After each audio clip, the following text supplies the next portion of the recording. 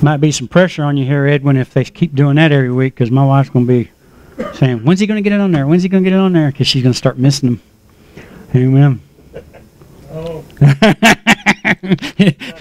See, this may not just be this Sunday. It just depends on what God does. Amen. Amen. Got to be obedient to Him. Do what He tells you.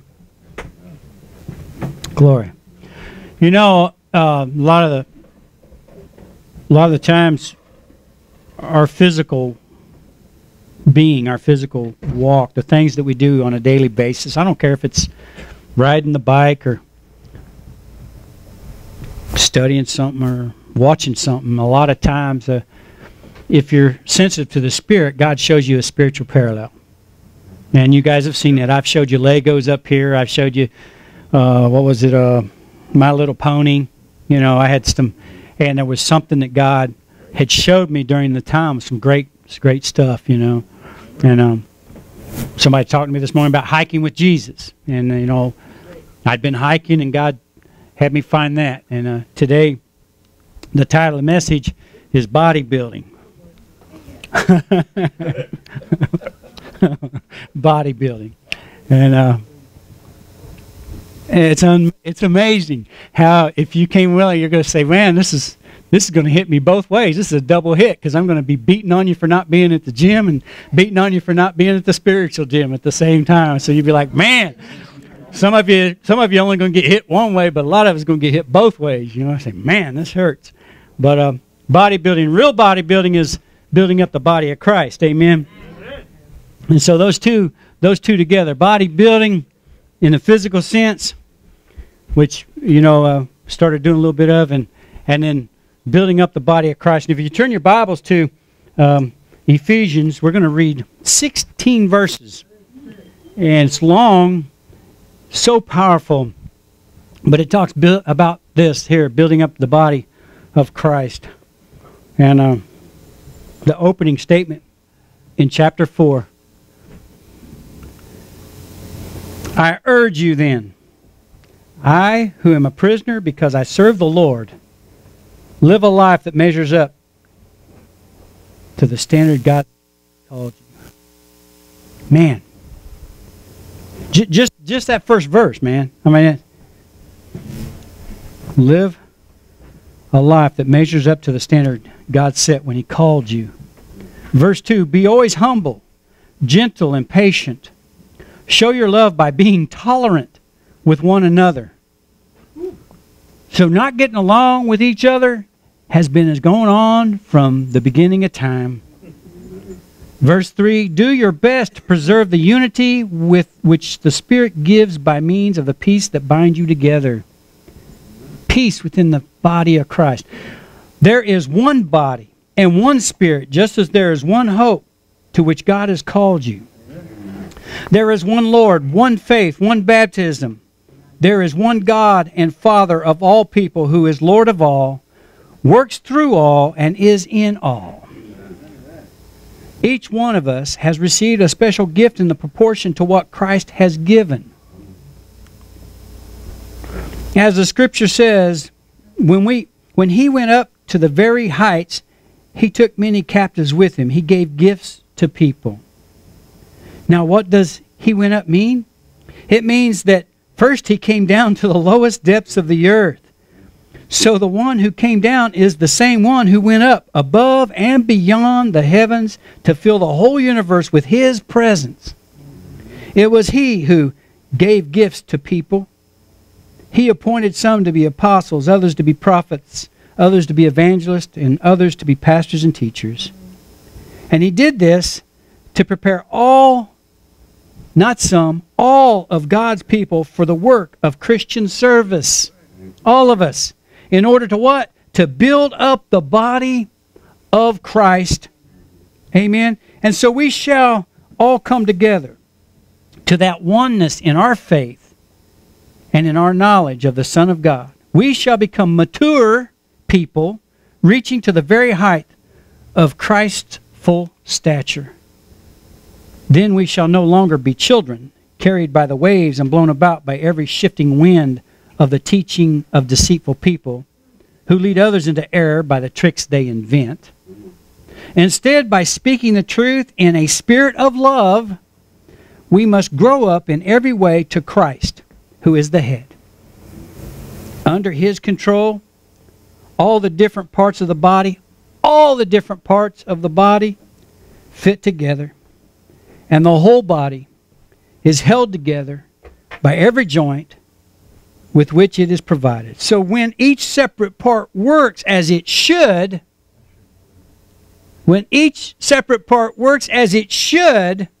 the whole body grows and builds itself up through love. May the Lord bless the reading of the Scripture and us already that came expecting be touched by the Holy Spirit. Amen. Amen. The whole body. Got to get a complete workout when you're bodybuilding. Amen.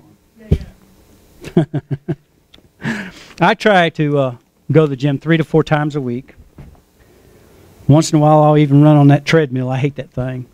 I feel like I'd rather go down to the park, and Tammy's went down there before, and she'll walk the track while I run 3 miles.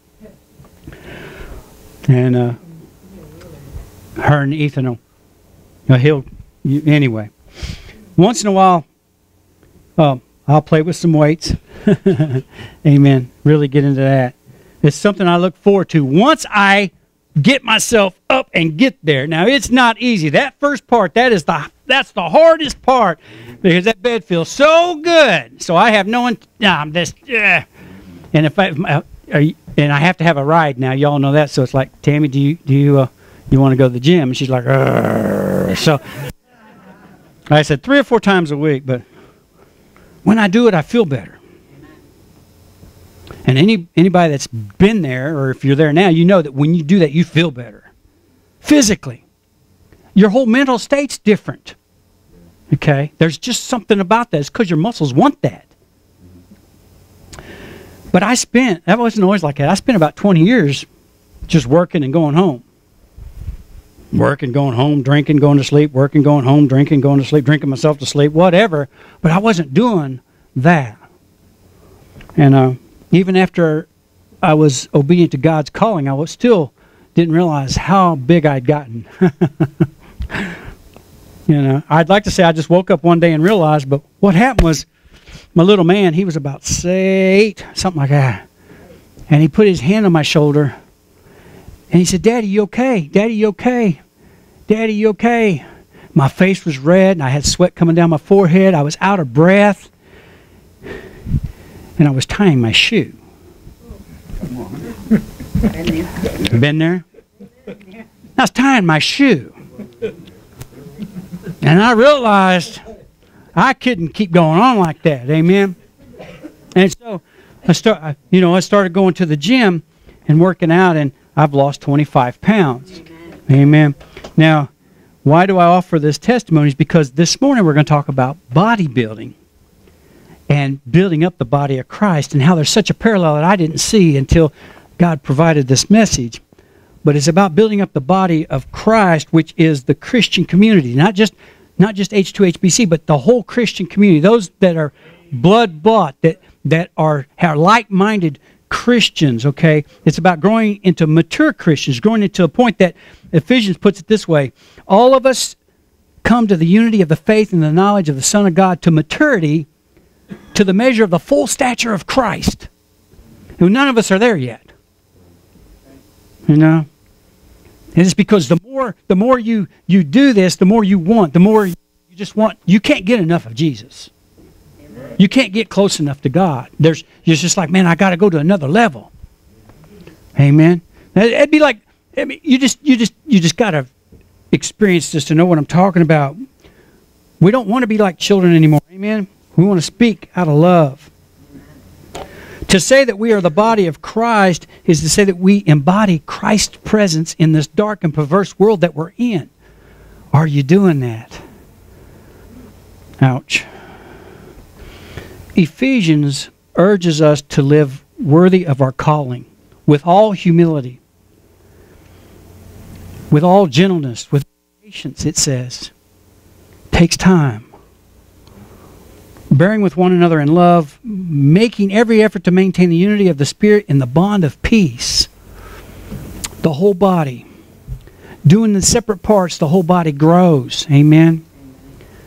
I saw a cartoon of this guy. He does upper body work all the time, and from the waist up, he's just a big monster. He's got toothpick legs, you know. It don't work, amen. This guy could bench press a Volkswagen, but he couldn't stay with Ethan on the trail. You know, it just wouldn't happen. So the whole body has to work together. To live out our calling, Ephesians tells us Christ has given each of us gifts, and that some would be apostles and some prophets, some evangelists, some pastors and teachers, to what? Equip the saints for the work of the ministry, for building up the body of Christ. We build each other up as we work and do what God's called us to do. Each of us has God-given gifts. Everybody in here does. I may be the pastor. Dustin may be the associate pastor. We got a couple assistant pastors. But we're all ministers. Amen. Everybody in here, if you've given your life to the Lord, you became a minister right away. You didn't have to take no class. It just happened. You just joined. Boom, you're in God's army. Amen. So you're a private E1. Your job is spread the gospel of Jesus Christ. Amen. So how do we go about using our gifts to build up the body of Christ? So often we get wrapped around what it is specifically that God's called us to do. I already told you the main thing is to spread the gospel of Jesus Christ, to let your light shine, to be the salt of the earth. Amen? To just permeate everything that's around you.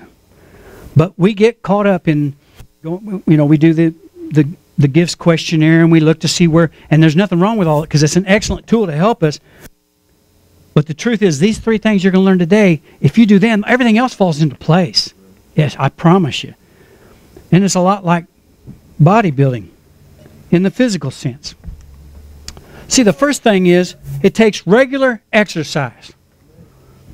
I didn't run 3 miles the first time I went to the park, folks. Now, I remembered when I did, so I thought I'd just run 3 miles slower. That ain't happening. The lungs get on fire before you get a quarter of a mile, and you're like, what happened to this body? And this little voice says, you didn't take care of it. Regular exercise, amen? When it comes to physical exercise, we have all kinds of options too. Some of us, I said running, I heard, you don't have to run. You can walk. In fact, walking is one of the best things you can do. And if that's too much, go down to the swimming pool and walk in the pool. That's even better, amen, for the joints. But there's so many things. Biking, swimming, walking, rowing. Biking meant bicycle, guys. Okay? Paul, don't get on your bike today, and when you leave, go, I'm exercising, okay? That's not how it works. Weightlifting, tennis, golf, disc golf, softball, volleyball, soccer, baseball, basketball, you name it, whatever. If you're having fun doing it, do that, because it helps exercise all the muscles. Swimming is excellent. Amen? But you have to be what? Regular at it. Can't go to the gym, lift a few weights. First off, you're going to feel like you got hit by a train the next day or two and not go back for 2 or 3 months. It doesn't work that way. Well, in the spiritual sense, it's the same way. Muscles become larger, more capable from exercise, whereas those parts that are not physically exercised undergo atrophy. If you know anybody that's laid up, okay, and if you ain't met my mom, I'll go take you. Muscles just dwindle away. They dwindle away. Spiritual strengths become increased through use, while those hidden may dwindle. Somebody did not want to hear that this morning, but needed to. There's something that you should be doing, but you're not. That is going to go away. It's going to dwindle away. If you're supposed to be doing something and you have an unction in the Spirit to do it, but you don't do it, that's the regular exercise. Dwindle away. Your spiritual muscles will go away. Somebody need to hear that. Okay? God has showed you what it is. Spiritual exercise increases spiritual capacity, just like lifting weights. I did not start out with a pair of 55s when I was playing on the benches. I started out with 30, and I thought it was going to kill me. Okay? But as you add that, I don't put a limit on that. I let God put a limit. If I go up to 60s, that's great. Amen? But if you don't push the capacity, if you don't do what you're supposed to, spiritual exercise increases spiritual capacity. Forget it. You're not going to get somebody. A lot of people need to hear that this morning. Regular exercise. Spiritual exercise increases that capacity, just like regular exercise increases the muscles. Amen? What kind of spiritual exercises? Just some examples. Singing. You can't sing a gospel song without being touched. Amen. Amen, brother. Praying. Just talking to God is so powerful, and it's a regular exercise we all should do. See, there's so many. Meditating on God's Word, opening the Word and reading a scripture, to maybe just 2 verses, and spend the next hour just soaking in what God wanted to tell you through that. That's meditating on God's Word. Contemplating God's creation. Man, the stars cry out every night that there's a God. Amen. We go hiking a lot. We get to a spot and I just look out. I was like, wow, I got onto the little tower down there at Mother Neff. It's 30 minutes away. You go up to the top of the tower, and I was just filming, and I couldn't help myself but say, look at what God has presented us today. Look at this canvas. It's different every day. Contemplating God's creation. Listening for God in silence. That just means we need to shut up and listen once in a while. That's a spiritual exercise. Tithing. That's a spiritual exercise. Practicing forgiveness. Spiritual exercise. Offering hospitality. Well, God put it on your heart to do something. You're like, I ain't doing that. What happens? Atrophy. Those spiritual muscles will go away. And it goes on and on. God probably showed you something. These were just a few things. Just as physical exercise can be done by yourself or with a lot of people, spiritual exercise is the same. You do a lot of these things by yourself, but today you're in corporate worship. We were in corporate worship for 30 minutes, and this is still part of you being edified, because if you came expecting, God's touching you. Amen. The second thing is rest. The physical body requires rest. You've got to rest in between the workouts because the muscles get broke down while working out. And I think it says it get fed in the kitchen. Okay, and they get built up while you're sleeping in bed. Rest. You must rest. The body needs time. And you can, anybody that's ever worked out before knows there's got to be breaks in between, not just overnight, to let those muscles grow back up. Rest is a part of spiritual growth too. We call it Sabbath keeping. It's so easy to miss this because our world is so full of other stuff to do.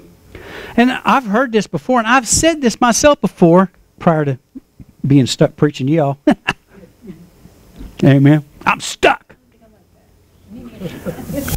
But see, I would make the excuse, hey, Sunday's the only Sunday for me to sleep in. Sunday's the only Sunday for me to do this. Sunday's the only day that I can fill in the blank. Amen. Somebody tell me, have you ever, amen? I mean, Sunday's the only day, and it's going to be a beautiful day. You want me to go to church? Honey, I'm going fishing. I'm going hunting. Football. And then even when I was going to church, I'd tell, hey, afternoon, forget it. I'm watching football and drinking beer. I ain't going to go back to church this evening with alcohol in my breath. Amen. There's always something. Rest is a part of spiritual growth as well, though. You've got to rest. We call it the Sabbath keeping. It's one of the 10 commandments. Having a day apart from the rest of the week for rest and renewal. Restoration of the soul. You get that in here. You get that, the one on Wednesday. You come in for a Bible study, but you get touched. You get your tank filled back up. I know there's a lot of people that make it on empty here on Sundays and get filled back up. It's a whole lot better, and I think the price is a little bit better too. When you just get a half a tank on Wednesdays, amen. Fill it back up, amen. In our fast-paced, achievement-oriented culture, this is not something that's practiced as much as it should be. No rest for the weary.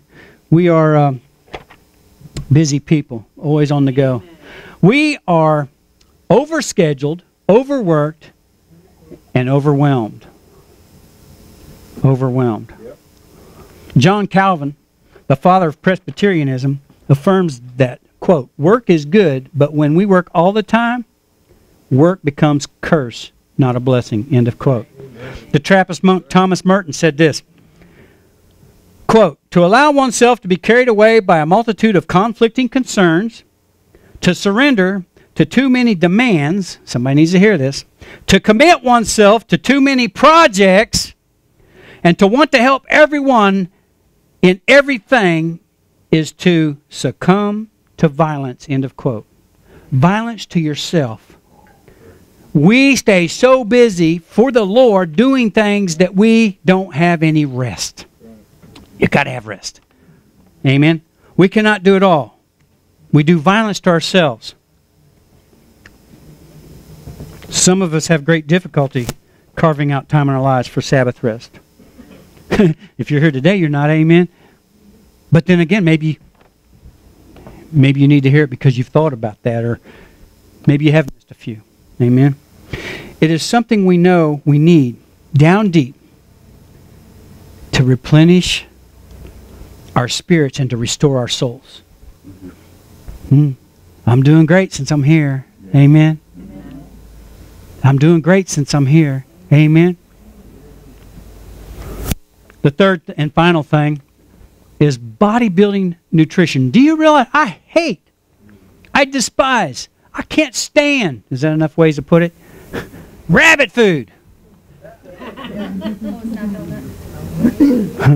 I love donuts. But your body will crave the right things when you work out. Amen.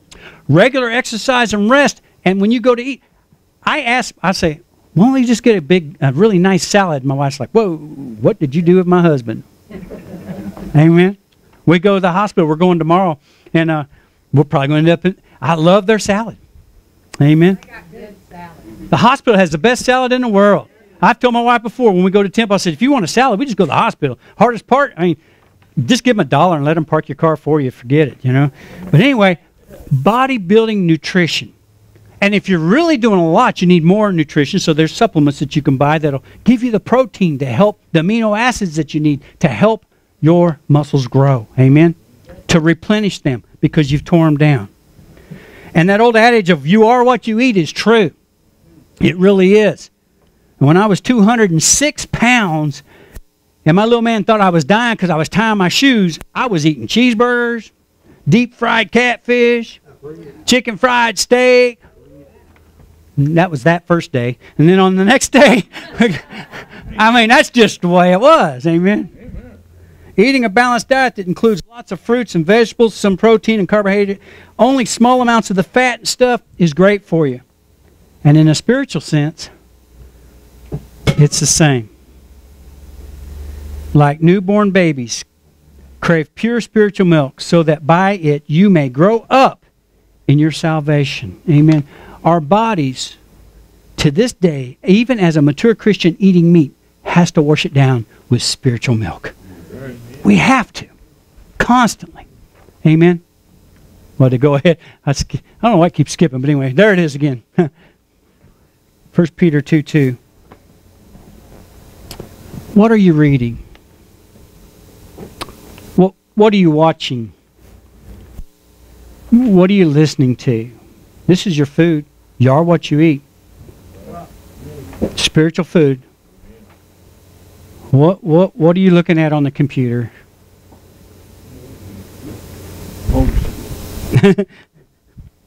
Allowing ourselves to be constantly bombarded by negative media messages of danger, anxiety, and fear sets us up. It can be soul-destroying, honestly. But by taking in positive media messages of hope, love, and peace, we have a different outlook on life. That spiritual food makes us have a different outlook on life. You know, it's not a common denominator across the board, but one of the most common denominators with young suicides is individuals playing video games and watching TV of nothing but stuff of just, it's wrong. That's right. It's a common denominator. A lot of it's those role-playing games where you just get reconstituted after you die, and there's just no reality. We become desensitized to those things of the world, and that one especially, by some of the things we watch. If, on the other hand, if we watch PBS documentaries, we get a deep learning of not just the universe, but where we're at in it, what we are. Reading the Bible, daily devotionals, spiritual food that automatically nurtures our spiritual muscles that we're exercising. Amen. And we grow in the Lord. And as we grow individually, the body grows, and we're building that body up. Amen. So, in closing, to To lead lives worthy of our calling as disciples of Christ means getting involved in bodybuilding. Building up the body of Christ.